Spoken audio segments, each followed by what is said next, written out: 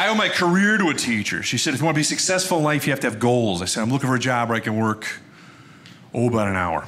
I want to be able to drink on the job and insult the customers. And she said, Jim, get a job working for Caterpillar.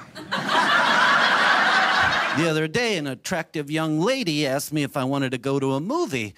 And I was like, all right, what movie, what time? And she's like, you pick. And I'm like, you pick. And she's like, you pick. And I'm like, you pick. And she's like, you pick. And I'm like, you pick. And she's like, you pick. And I'm like, you pick. And she's like, you pick. And I'm like, you pick. And she's like, sir, there are other people waiting in line. I went to the barber the other day and I said, hey, can you trim this up and make me look a little more midlife crisis, and a little less actual crisis?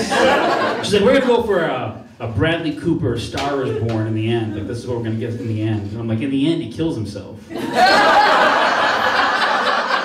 she's like, I know.